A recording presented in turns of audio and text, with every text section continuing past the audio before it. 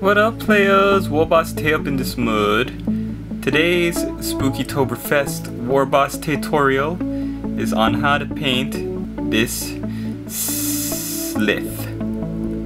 I'm gonna take you step by step through the process of how to go from painting the scales to the rest of his body to all of his armor, which is my standard way of painting my Dark Eldar troops, and on just basically how to achieve the same effect that I did. So I hope you enjoy it, and I will start with right after I had primed the model black. Okay, enjoy the video. What up, players? I got my Sslyth here all put together and base coated black, so we're gonna get started with painting. I'm going to take some Dark Angel's green and here we are, Dark Angel's green. And I'm gonna paint all of his scales on the back, all of the green scales, as well as all of his armor plates on the front of the model. So the armor plates on his arms, his body armor, all of the hard armor plates, I'm gonna paint those Dark Angel's green. And so it's also gonna be covering his head to his face as well, just not the soft underside. So like under his chin, we're gonna leave that black for now, and under here, the soft underbelly, we're gonna leave that for now, and we're just gonna paint Dark Angel's green. So I'll go and do that, and we'll be back after that's done. Alright, after the Dark Angel's green was put on, I put on the other base colors, and I'll go through those now. I did Hormagon purple for the scarf, the cloth around his waist, and I did Astronomicon gray for the underside of the guy's belly as well as his chin. Then for the fingers, I did Regal blue to highlight up the black witch suit underneath the armor. I also used Regal blue to pick out what pattern I'm going to follow for the blue scales on his back when we eventually highlight those up. Then I did Calthan brown for all the areas that are going to be gold, and bolt gun metal for all the silver. And that was it. He's got a belt and pouches that I usually would paint up Calthan brown, but the Games Workshop model shows that it's black, so I'm just gonna leave it black. And I also did Scorpion green for the little breathing or venom tube or whatever tube they have, all the Dark Eldar have. It's usually a bright green. Okay, so now I'm gonna go on to the washes. All of the green is gonna be washed with Badab black. Also the Astronomicon gray underbelly is going to be washed with Badab black. The purple, I'm going to use Leviathan purple. And yeah, there's not going to be any Devlin mud because there's not going to be any brown areas. So I'm going to go over the Calthan brown areas with shining gold. And other than that, I'm going to cover everything in Badab black. I'm going to do the gold areas first because all in his gauntlet, all 4 of his gauntlets have a gold symbol on it that I've painted in Calthan brown now, so I'm gonna go over that with shining gold first before I do anything else, and then I'm going to wash just about everything in Badab black except for the scarf around his waist, which again I'm gonna use Leviathan purple. So I will see you when that is done. So after the wash is dried, I decided to go back in and start highlighting back up. So for the underside of the bellies, it looks pretty messy now, but I'm gonna see if I can shade and re-highlight later. It's just the fine cast. I think I might have gotten a bad mold on the tail, or maybe the super glue melted. You can see right there, it looks pretty melted together. So, but I'm gonna go back in with some Astronomicon gray, mix in a little skull white. I used Lich purple for the scarf around the waist, And then, okay, for the highlighting of the scales, I went back in with Snot Green, and because the Bad Black was so dark, it kind of got rid of all the Regal Blue, because Regal Blue is pretty dark as well. So I just decided, you know, I'm just gonna highlight all of the scales green, get them to a nice bright green, and then when the scales are nice and bright and I'll be able to see where the lines are that I wanna paint blue, then I'll do that.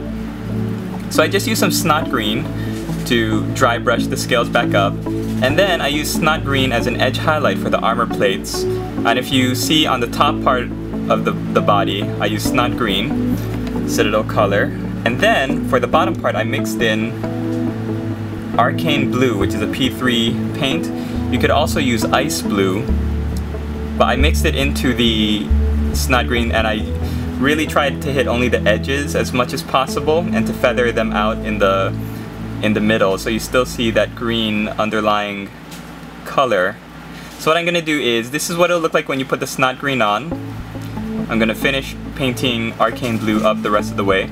I also use Golden Yellow for the eyes, and so I'm gonna put the little snake eye in now. And I'm also gonna highlight up the metallics, so that gets nice and painted up. The gold and the silver. And when I'm done with that, I will show you what I have. See you in a bit. So after I built up the armor with the highlights, I gave it one more wash of Bad Black to darken the shadows even more, and so that the highlights did not pop out so much. And then I went over the scales on the Sslyth's back, and as you can see, they're a lot brighter. So I kept I dry brushed Snot Green, and then Goblin Green, and then finally I did a light dry brush of Scorpion Green.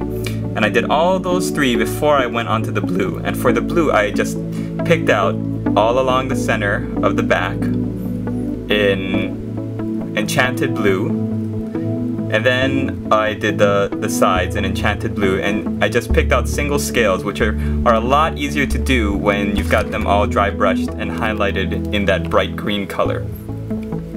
And then after Enchanted Blue, I used Ice Blue, and that's what gives you this scaly pattern along its back. Kind of wish he had a rattle on the end of his tail, that would have been fun. And then let's see, what else did I do? I painted in his eyes, his pupils with Golden Yellow, and then with a slash of Chaos Black. And oh yeah, the gem on his sash, I painted Blood Red, and then I added a little bit of Dwarf Flesh, and then I painted the center and the vertical and the horizontal lines at the center.